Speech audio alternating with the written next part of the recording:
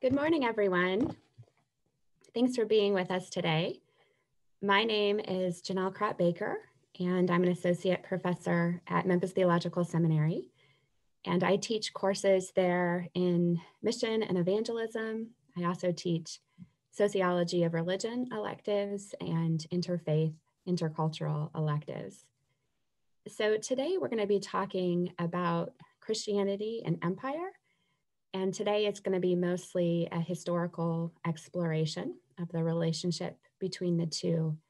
And then next week, we'll focus mostly on the present and alternatives to the Christendom approach of the idea that Christianity is linked with empire. Christianity is a territorial religion. So thanks for being here. If you have any questions at any point or comments, you can put them in the Q&A. And at the end of the presentation, we'll have some time to address those questions.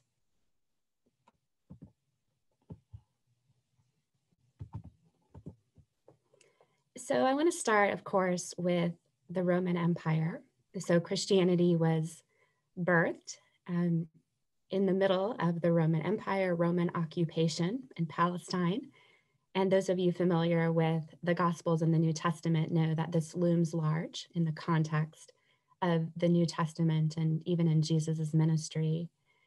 And within the Roman Empire, in the first 3 centuries, Christianity was an outlawed religion.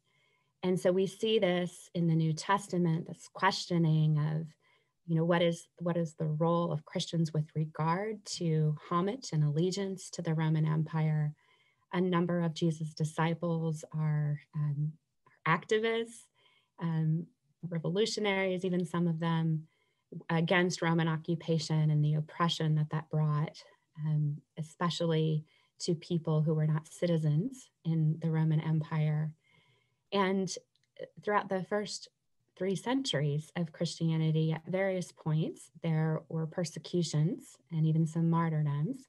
Sometimes those persecutions and martyrdoms are a little overblown in terms of percentages of Christians or percentage of the population that were martyred.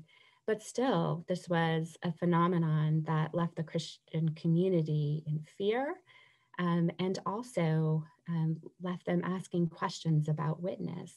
And what did it mean for them to embrace their Christian faith and the mission, their vocation in the midst of persecution? And there's also the phrase that the martyrdom is the blood of the martyrs are the seeds of the church, that this actually grew Christianity. And there is some evidence to suggest that persecution actually made the faith more solidified for those who became Christians, knowing about this persecution, that it really cemented their place in the Christian community since so much was at stake. But it also meant that for many communities, the risks of joining the Christian community were just too high. Well, things change with Emperor Constantine. And on the right, you can see an artistic rendering of the Battle of Milvian Bridge, and you can see Constantine in the middle there on a white horse. And with the Battle of Milvian Bridge, Constantine, as Emperor of the Roman Empire, has this vision, and he sees a cross in this vision and hears the words, "In this conquer." And he defeats his adversary in this battle and embraces the Christian religion. Constantine's own faith is a matter of some dispute. He, for many years, put off baptism.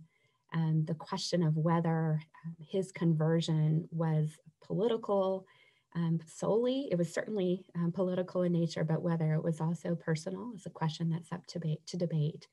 But nonetheless, the status of Christianity changed. And with the Edict of Milan in 313 CE, Christianity becomes legal in the Roman Empire. And then fast forward to 380, Christianity becomes the official religion of the Roman Empire with the Edict of Thessalonica. And then in the Theodosian Code in 439, we see Christianity codified in the Roman Empire. And historians often look back at this time period as the birth of Christendom. And now we see the relationship between Christianity and empire changing, with Christianity becoming the official religion of the Roman Empire. The power of the church and the power of the state are often intertwined. And there is also a presentation of Christianity as a territorial religion. You have Christendom and heathendom. You have the territory of the church and the territory that falls outside of the church. And with this perception, there was also the perception, especially for those Christians within the Roman Empire, that those outside of Christendom were also outside of culture. So the linkage between Christianity and, quote, civilization, we see with this marriage of empire and Christianity and Christendom. I think it's also important to note, however, that there were Christian communities outside of the Roman Empire as well. Sometimes people identify Christianity as a Western religion, but this is only true for certain times and places in history. And there's a historian, Andrew Walls, who talks about Christianity as having shifting centers and porous boundaries, and that the center of the Christian community worldwide has always shifted. And even in the early centuries of Christian history, there were Christian communities outside of the Roman Empire. We can look at the East Syriacs in the Middle East. We can look at Ethiopian Christians. We can look at Maratama Christians in India. And so it's important to recognize that there were minority Christians outside of the Roman Empire. And throughout Christian history, there have been non-Western Christians. And as we'll talk about later in the presentation, the majority of Christians now live outside of Europe and North America. So if we look at this map, we can see how much the area in which the population was predominantly Christian shifted with Constantine's conversion to Christianity. So you see prior to 300, these dark blue spots are kind of patchy. Various communities built around cities. Many of these cities you'll recognize from Paul's missionary journey. Then from 300 to 600, we see that the areas in which are predominantly Christian expand greatly. And then into 800, we see Northern Europe becomes predominantly Christian. Let's talk a bit about Christianity and empire in the medieval period. And as you know, the Roman Empire declined and fell from about 400 onward. And the idea of Romanitas, the culture of the Roman Empire, often linked with high culture, with reason, with civilization, shorthand Romanitas, that within the medieval period, many Christians saw Christianity as the way to preserve the sense of Roman culture. And this idea of culture and Christianity being the carriers of the empire that had fallen politically was prominent, especially among the elite. It's also important to note that in the medieval period, like many periods before, Christianity was understood as a territorial religion. And we can see this in the Crusades with this notion of protecting Christian territory against the advance of Islam. But also with this territorial understanding was the practice of conversion en masse. So we see this with the Germanic tribes, that if a leader converted, the tribe was expected to follow suit. So religion in this time period, religious identity, for most people was a matter of inheritance rather than choice. And so the territorial designation then for Christianity is linked with that, the idea that religion is a part of a people group's identity and not a matter of individual choice. The Crusades were often labeled and marketed as a defense of Christendom. And oftentimes Muslims, the enemies, were perceived as being heathens or even representatives of the devil.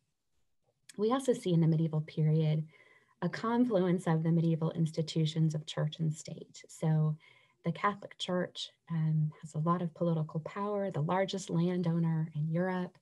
We often see leaders within the Catholic Church having political power. And so the power of the church and the power of the empire is often one and the same.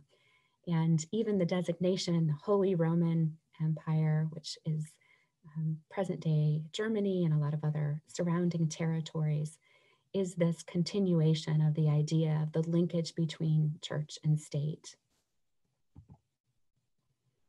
Here you can see, if we fast forward the map a bit, the extent of Christianity in about 1100 CE. We see it's expanded further into Northern Europe, into Russia, and the separation of the Western Roman Catholic Church and the Eastern Orthodox Church. You can see that red line there.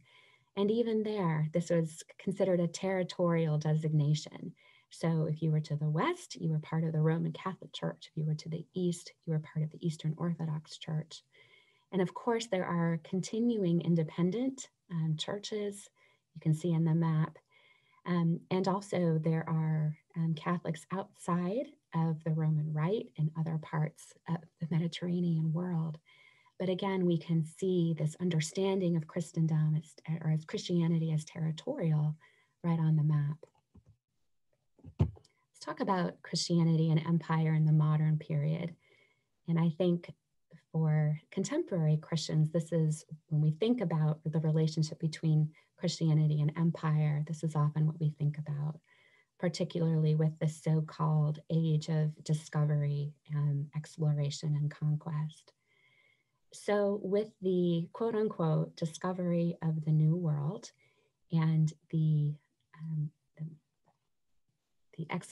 exploratory missions of various crowns, the Spanish, the Italians, the Portuguese, the Dutch, the English, we see Christendom in a new garb. And here, this notion of Christianity linked with territory becomes a method of colonialism. It becomes a method of conquest. We see this all over the so-called New World, both in Spanish, Portuguese, and English, Dutch colonies. The contemporary use of the term mission prior to the 15th century, we didn't see that term. Instead, mission was understood as the relationship between the Trinity. The Father sends the Son, the Father and the Son send the Holy Spirit. But the idea of mission as Christians going out into the world, often with an evangelistic mission, this idea did not become popular until the Jesuit order emerged, and the Jesuit order began their project of establishing missions around the world. With the Protestant Reformation, we see Christendom in new flavors, competing empires, but we do not see a delinking of Christianity and political powers. In fact, with the Protestant Reformation, we see Europe divided up into competing empires where church and state were still linked, where there was fights for identity, whether particular states would become Catholic or Protestant, and much blood was shed over these questions in the wars of religion. But even so, the link between Christianity and empire remains strong. Within this period, we also see the rise of nationalism, Europe and other parts of the world, and national identity continues to be tied to religious identity. In the modern period, starting in about 1500 and moving forward, there's a complex relationship between mission and colonialism. On one hand, the colonial empires bring with them missionaries missionaries are representatives of the state and later the companies that, such as the Dutch East Indies companies. But we also see Christian leaders rebelling against what they see as exploitation under the name of expanding Christendom. So here I've included a couple of pictorial renderings of some missionaries. On the top right, we have Matteo Ricci, who was a Jesuit missionary in China. And he saw it as his mission to become part of Chinese culture. He embraced Confucian ideas. He used the Confucian idea for God. He was interested in the ideas of Chinese people and wanted to foster dialogue. His approach was very unique within the time period, and because of his efforts and the efforts of other Jesuits, the Jesuit order was censured by the church on numerous occasions. On the top left, you can see this is a Spanish priest who is baptizing a Native American. And this, I think, represents a more typical picture of the relationship between mission and colonialism, with conquest and conversion going hand in hand. And the idea that not only was it the right of Christians to take over territories of Native Americans, but it was their duty. On the bottom, we see on the right, Betsy Stockton. She was an African-American missionary to Hawaii with the Presbyterian Church. And I think she illustrates that within the church at the time, we continue to see hierarchical designations based on gender and race, but yet within the mission field, there were opportunities for women and for African-American women that didn't exist in other societies. Unfortunately, this went along with a hierarchical, racialized understanding of humans, with women being able to teach as long as they were teaching brown-skinned people outside of the designated territories of Christendom in the United States and Europe for Presbyterians. On the bottom left, we see David Livingstone. David Livingstone was a doctor and a missionary in Africa.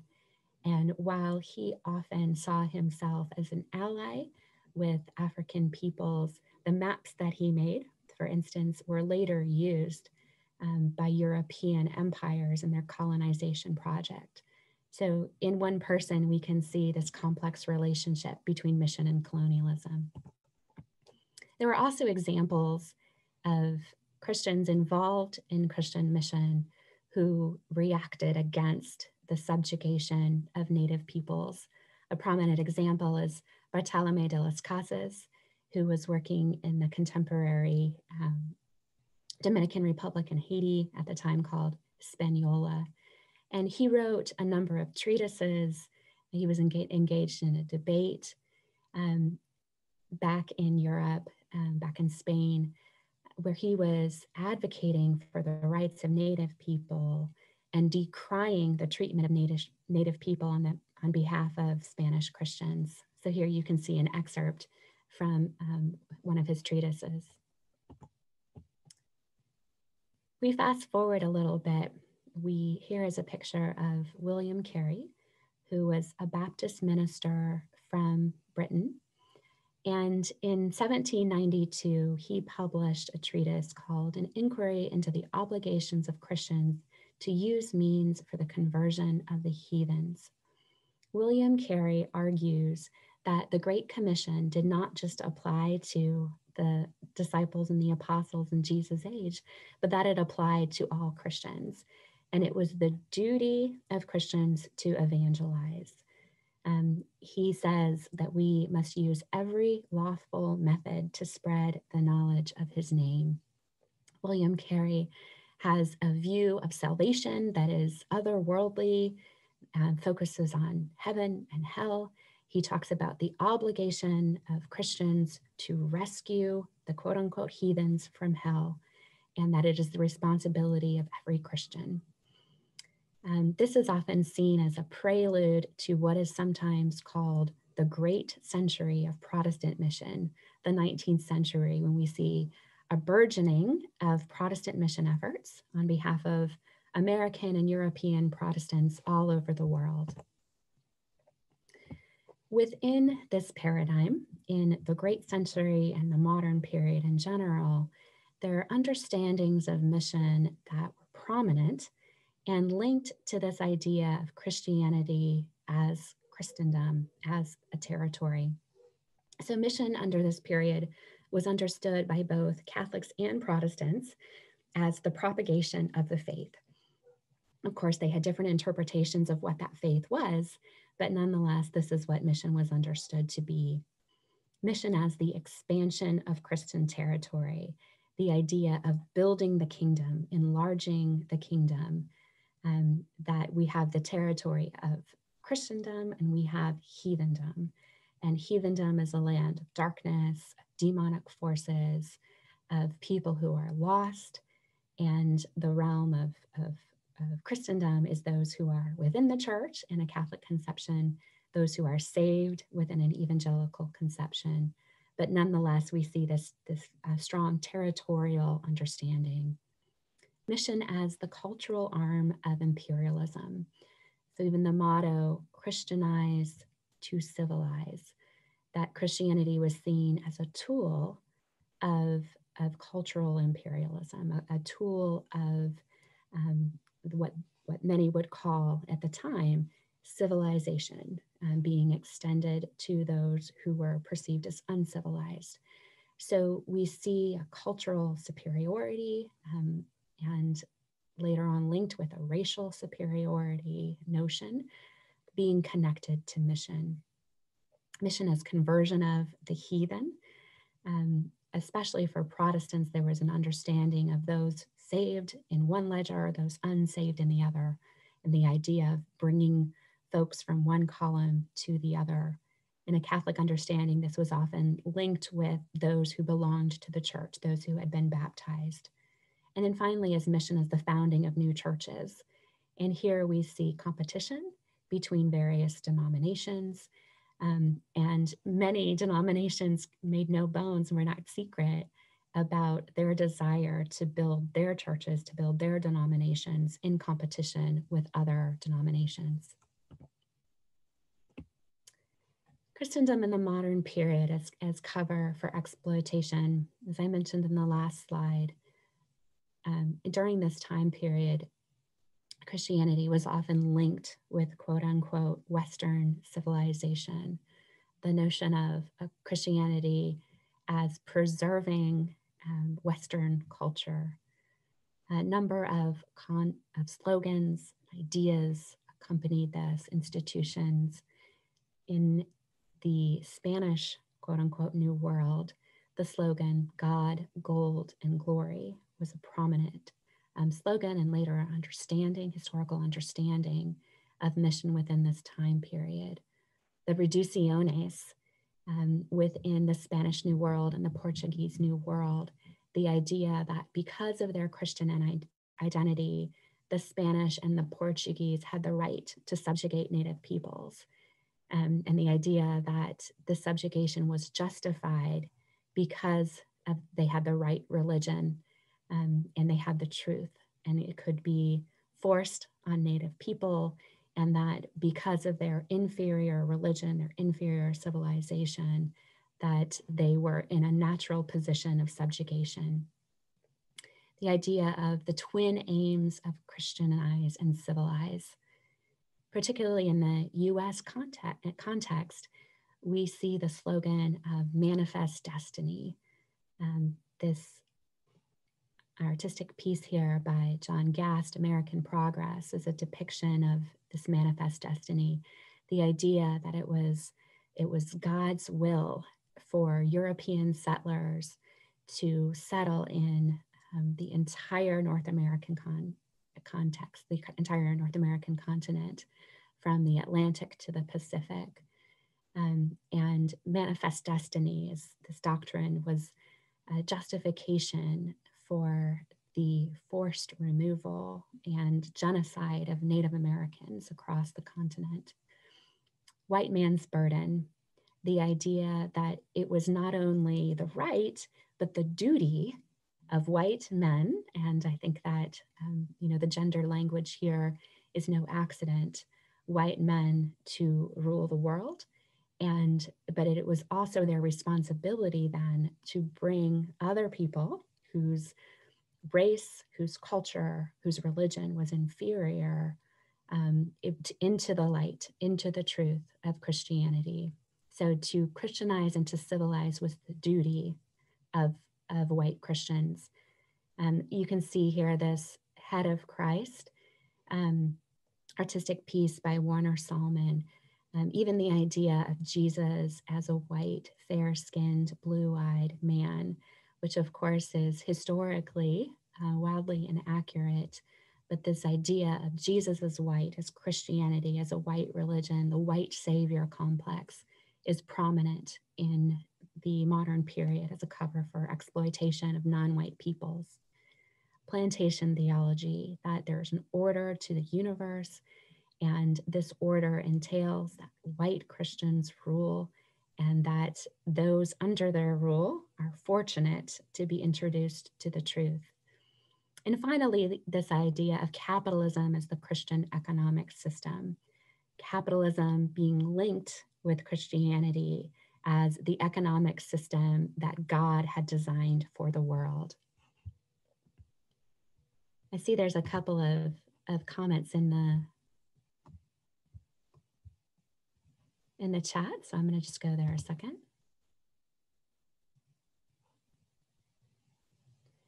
So I see there's a question about making amends for the sins of colonialism, making reparations.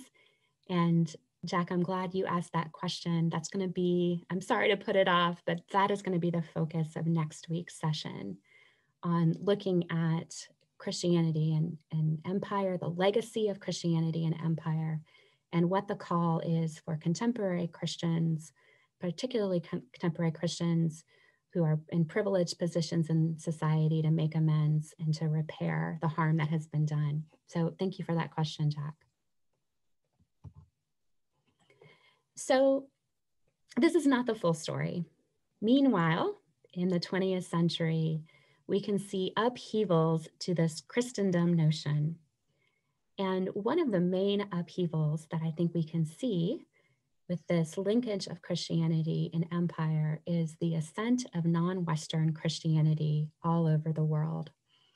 So whereas in the 19th century, we see mission efforts on behalf of white Christians from Europe and North America all over the world, it is not until the 20th century that we see Christianity growing dramatically in non-Western contexts, particularly in Africa and Latin America, but also various parts of Asia. And historians have argued that the growth of Christianity around the world is not predominantly due to the efforts of Western missionaries, but rather predominantly to the efforts of local Christians within those own contexts. So Western missionaries, perhaps their most lasting contribution was the translation of the Bible into other languages. So those translation efforts mattered greatly. But once people had access to the scriptures in their own language, the growth of Christianity was largely under the leadership of local Christians with its own distinct local flavor rather than an import from the West. We also see divisions, strong divisions within Christianity, particularly in the US context, but also in other parts of the world. The fundamentalist modernist division, there's no longer, this broad sweeping Protestantism as being joined with all Christians. Certainly there had been diversity within Protestantism before, but we see a stark divide with the fundamentalist and modernist controversy between liberal Christians on one hand and evangelicals on the other. The ecumenical movement is a desire to bring all Christians, or all Protestant Christians, initially conceived. Later on, we see cooperation with Catholics as well. The Edinburgh Missionary Conference of 1919 is a good example of the ecumenical movement. But within this ecumenical movement, 100 years ago, when we look back, we can see that this ecumenical movement is still understood as largely a Western phenomenon, that Western Christians are the actors in the ecumenical movement. However, what the Edinburgh Missionary Conference got wrong, drastically wrong 100 years ago, was that this movement would largely be led by Christians from around the world. We also see Pentecostalism gaining force and becoming the predominant expression of Christian faith in many parts of Africa in particular. World War I and later World War II also saw a crisis of confidence in this idea of progress of Europeans and Americans as white-skinned people ushering in utopia, ushering in a millennium. The post-colonial independence movements and criticism, particularly in the middle of the 20th century, also brought a lot of critique with this link between Christianity and colonialism. The slogan, "Missionary, go home," was a prominent slogan in the midst of the 20th century as more and more countries around the globe declared their independence. The Second Vatican Council of the Catholic Church also recognized that the church is the people, and the Second Vatican Council embracing the vernacular, embracing various cultural traditions within the broader Catholic Church, celebrating the unity in diversity. Liberation theology, the idea of Christ as friend to the poor, as acting in solidarity with the poor, having a preferential option for the poor and the oppressed, becomes a prominent way of expressing the faith, particularly in Latin America. And with globalization, particularly with the globalization of communication and travel, more and more people are in contact with others who are not representative of their own cultural background.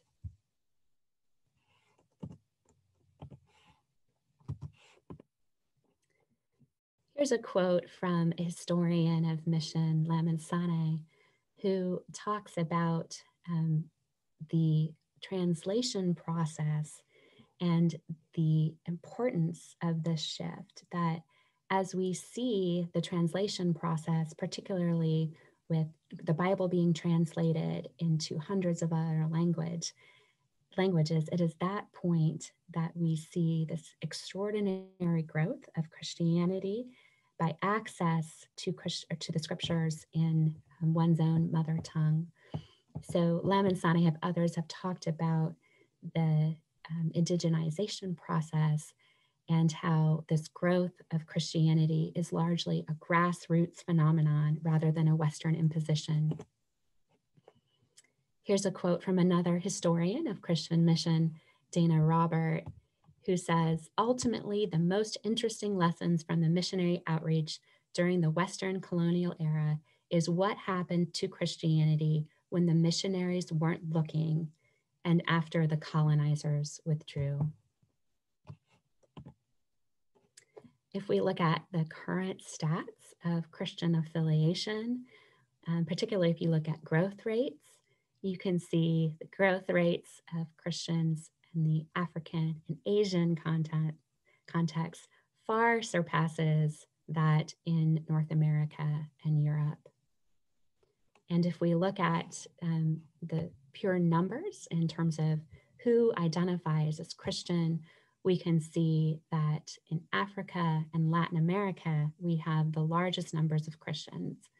So the typical Christian in the contemporary context is not a white man from Europe or North America. The typical Christian by the numbers is a brown or Black woman from Africa or Latin America.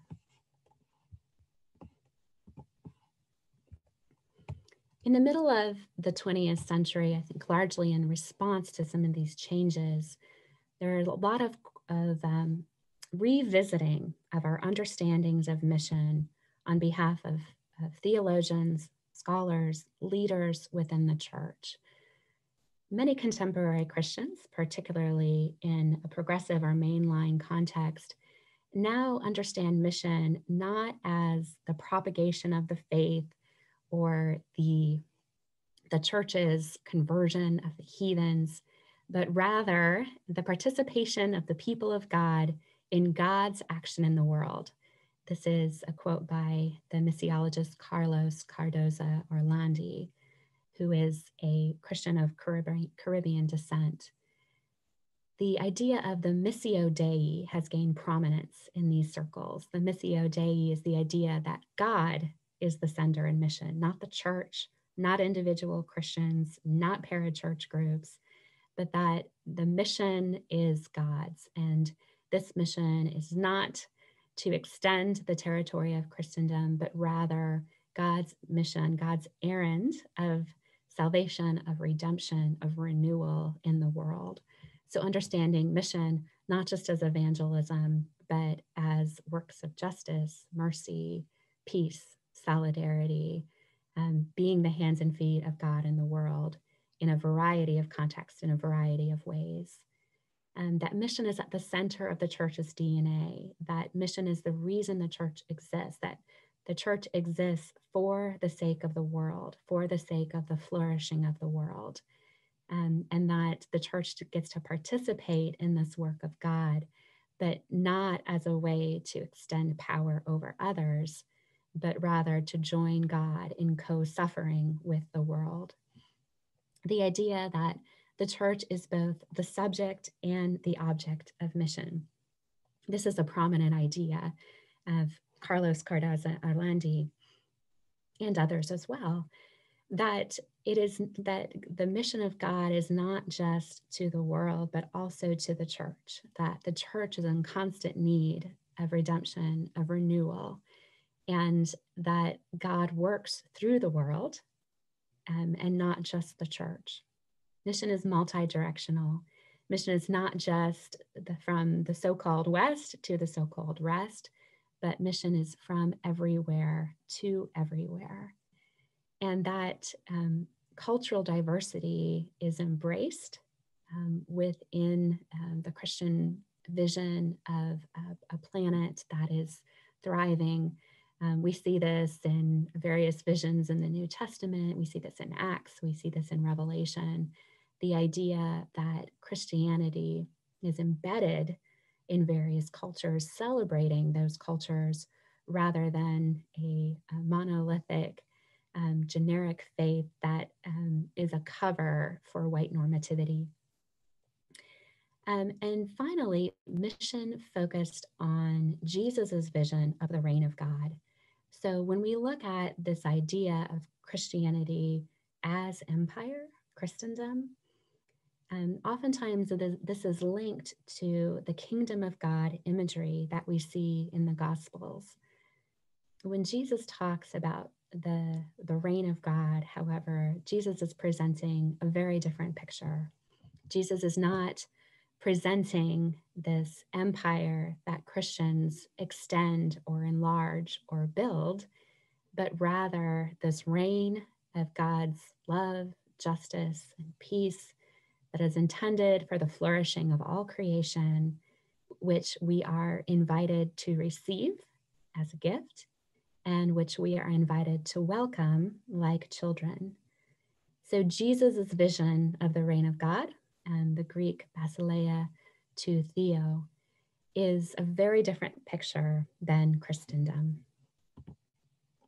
So here are three models of mission, and I just want to give the example of evangelism within these three models and how they differ. So missiologists sometimes talk about this Christendom model as the old paradigm.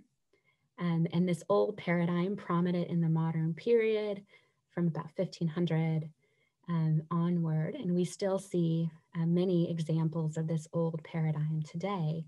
But evangelism is understood as soul winning.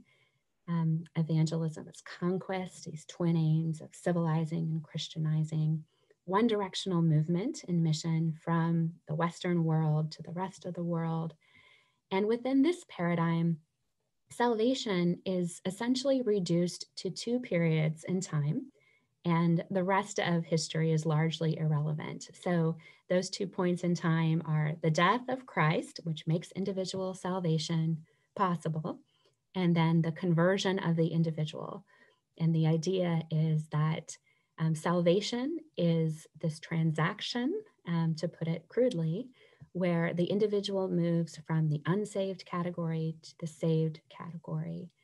And the critique of many within the new paradigm is that this makes the rest of human living and life on this planet essentially irrelevant, by salvation being this transactional and otherworldly phenomenon.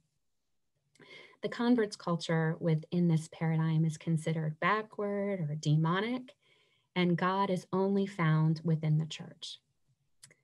The church growth model, which we see particularly in the American context, and this became prominent in the 1970s. We still see it today.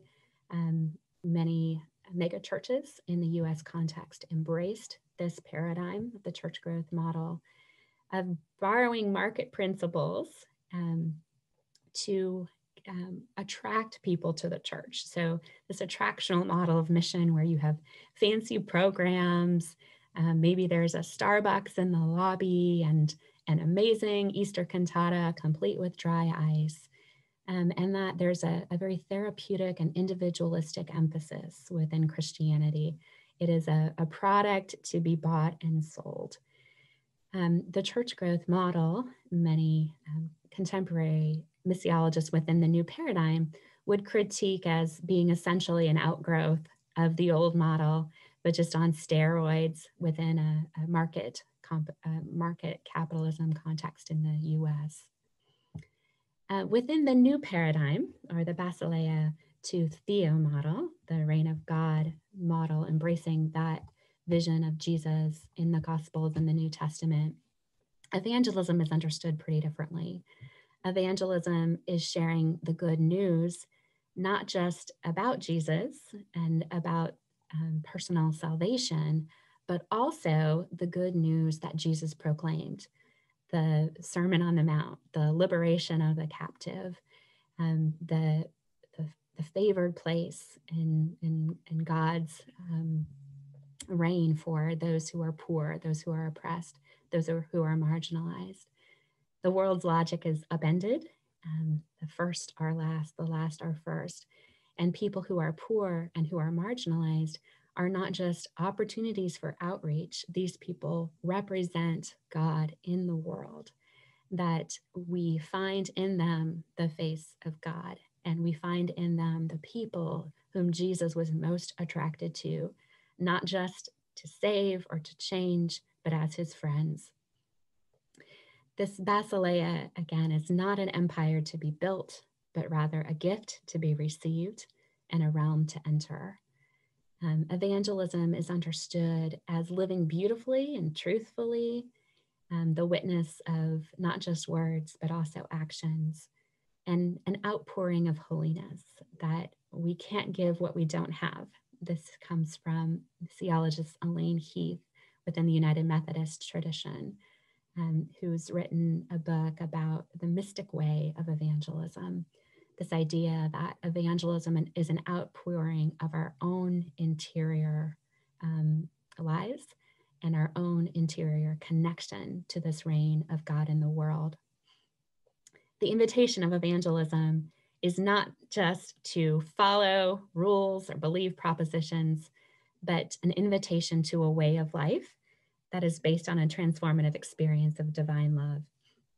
So this contrasts, I think, the new paradigm, how mission is often understood by missiologists today, particularly within more progressive contexts, compared to the old paradigm.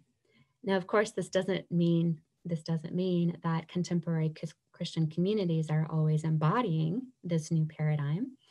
In fact, I think we still see many examples of the link between mission and colonialism, or neo-imperialism, even in how we go about representing the church in the world today.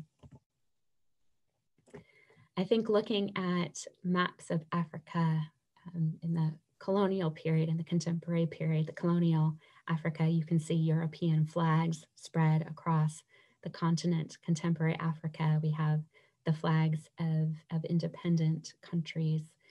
I think even this depiction begs the question of what does it mean to engage in mission with an understanding of Christians around the world as our brothers and sisters, and humans around the world as our brothers and sisters, rather than people for whom we have the right or obligation to impose our empire or our way of understanding. Particularly, I think this question is one that hits home for Christians in the US and Europe with privileged status. So before we go to questions and comments, I want to just reflect on this question of praying thy kingdom come, living into this notion of the kingdom of God being God's, and it being God's kingdom in which we are invited. What does that mean in our context? And this painting by Thomas Cole, The Course of Empire, Destruction, if we look historically, we can see that all empires that have risen have fallen. And there are many questions, I think, about the contemporary American empire, and if we are at the beginning of its demise. And I think this is another danger that many contemporary missiologists have observed with the notion of Christianity being linked to empire, this Christendom conception, that if you live by the sword, you die by the sword. So what does it mean in our contemporary context to pray thy kingdom come, looking at the reign of God as the work of God in the world to which all of us are invited, rather than as a birthright or as a weapon? So that is going to be the subject for next week as we look at contemporary understandings and examples of the idea of the Basileia to Theo, the new paradigm of mission, trying to more faithfully live into this idea of the kingdom of God, the reign of God, as something we are invited into, not as those who steer or control or build, but those who are invited to bear witness. So with that, I'm going to stop sharing and go to the chat.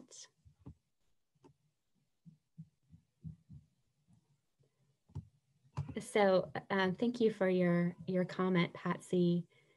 I think if we look at, in the US and contemporary examples of mission, I think it can be helpful for us to look at this Christendom model of mission as we analyze how our individual Christian communities, how our churches treat other people within our own communities and around the world.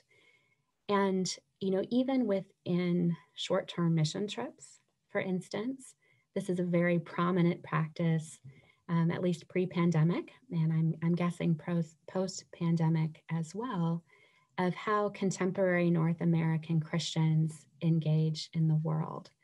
The rhetoric surrounding short-term mission trips is often this idea of, we're going to go bring Christ to these areas, which is kind of ironic, considering that if we look at international mission trips, 80% of these mission trips are undertaken in areas where the vast majority of the population is already Christian. So the idea that, North American Christians are the ones bringing the gospel when, again, these mission trips take place in contexts that are already predominantly Christian, I think is an example of the link between colonialism and North American Christianity that we can still see in many ways today. Also the idea that, if we're going to build a church or conduct a vacation Bible school, that we know more about their context than they do. So within the new paradigm, instead, questions emerge such as, how can we walk alongside people in their own context? Those who are within a context are the ones who are most poised to understand what that context needs or desires. So Christians from other cultures should come along and support and accompany Christians in different contexts, but that is not their role to lead or control or to tell them how things should be done. I think we can see this too, even in how many Christian communities of privilege interact with other people in their own cities and towns. Here in Memphis, I think relationships between white churches and Black churches can sometimes there can sometimes be this agenda or the residue of the old paradigm of mission, the Christendom approach to mission. I've heard of white communities coming in and, in Black churches, and we're going to plant a flower bed right over here, an area where the trucks come in to load, and 3 weeks later that flower bed is gone because it wasn't wanted or needed. And so again, these patterns, I think, are still functioning in today's world.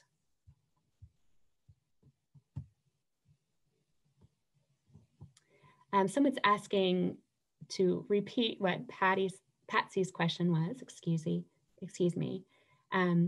So she was asking about behavior exhibited in the US today, and how this understanding of mission as the expansion of Christendom might help illuminate some of those patterns that we see today.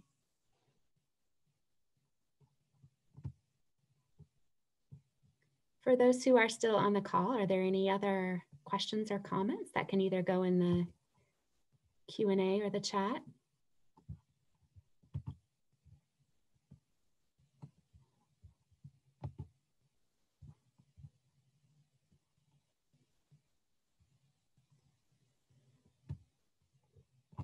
Are there any elements, this question comes from Jack.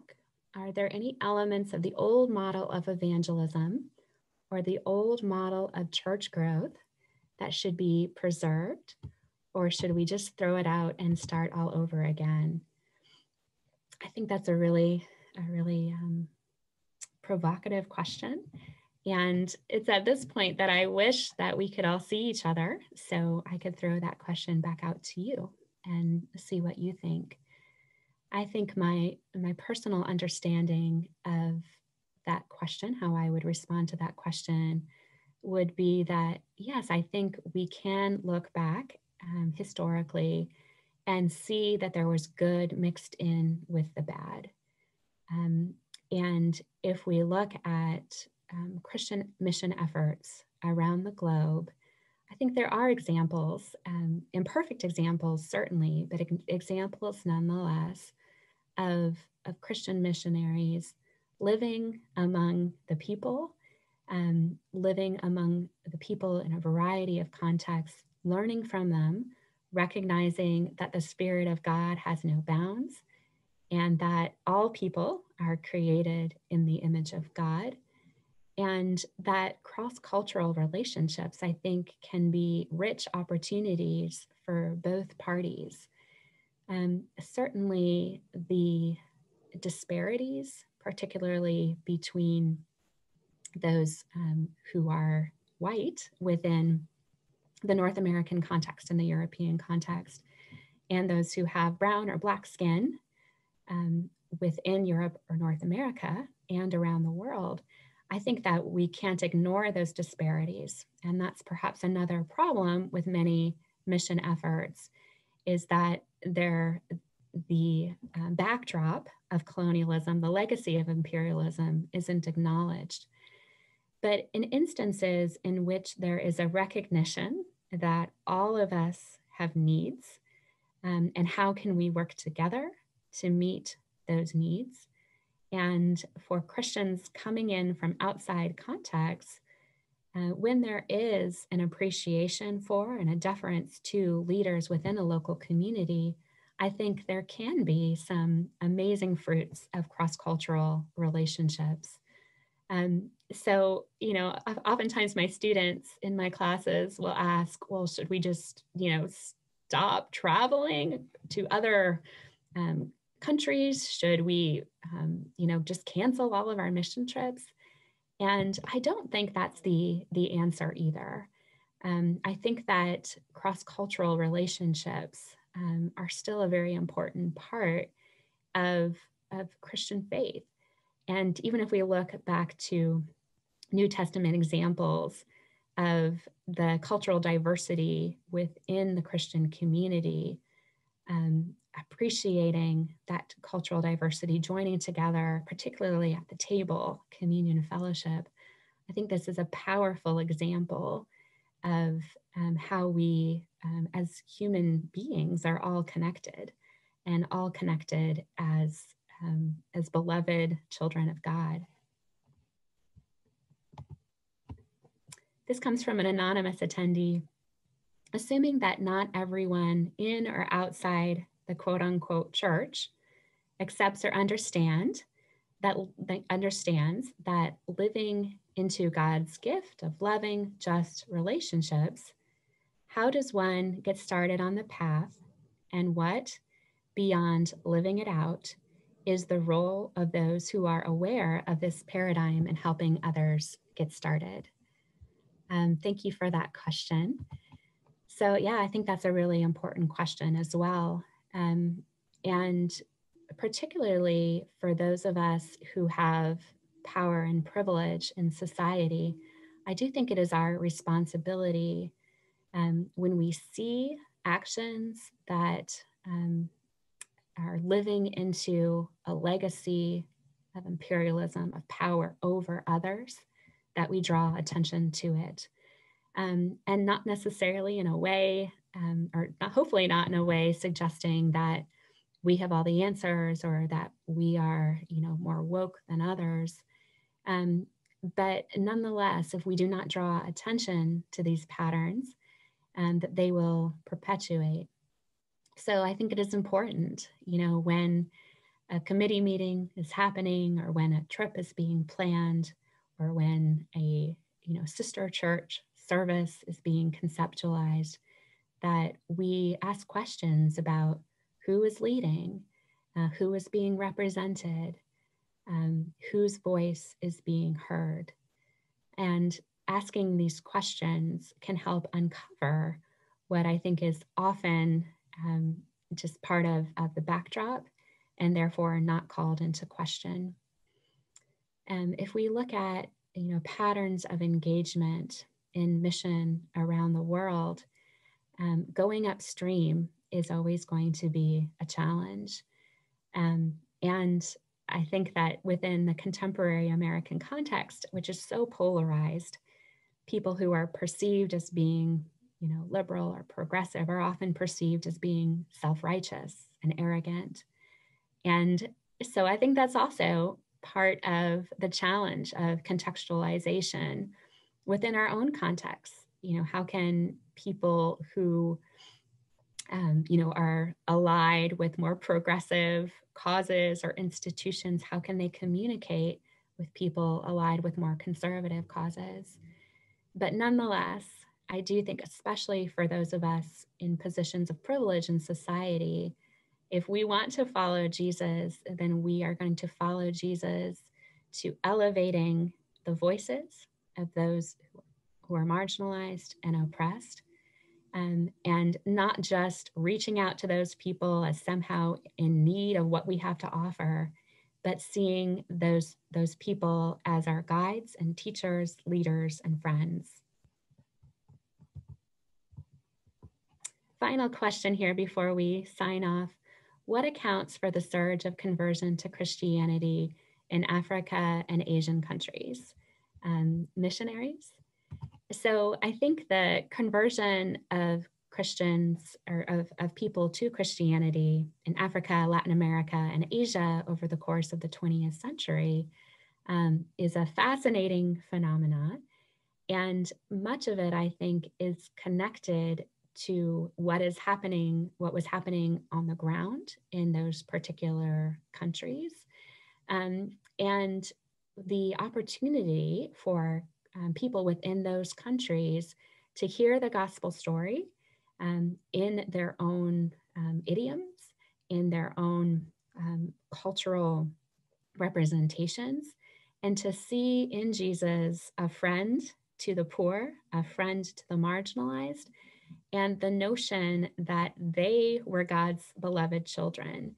So I think my interpretation of the answer to that question, although very complex, is that the conversion to Christianity for people in Africa and Latin America and Asia in the 20th century is because they recognized the good news of the gospel, affirming their dignity, affirming that God's call to be part of what God was doing in the world was for them, and that in Jesus we can see God being incarnated in a person who not only associated with people who did not have power, who were marginalized in their context, but who was poor, who was marginalized, who was oppressed. So we're at 10 o'clock today. If you are available next Sunday, I very much encourage you to join in again. Next Sunday, we're going to focus on the contemporary period, the context here in North America for Christians who want to be engaged in a new paradigm in mission, who want to be invited into this basileia to Theo, the reign of God, participating in God's work of justice, mercy, and love in the world. So what might that look like on the ground? That will be our topic for next week. I thank everybody for joining. And if you have any questions or comments or want to continue the conversation, I invite you to email me at jbakker@memphisseminary.edu. So thanks again, everybody, and enjoy the rest of your day.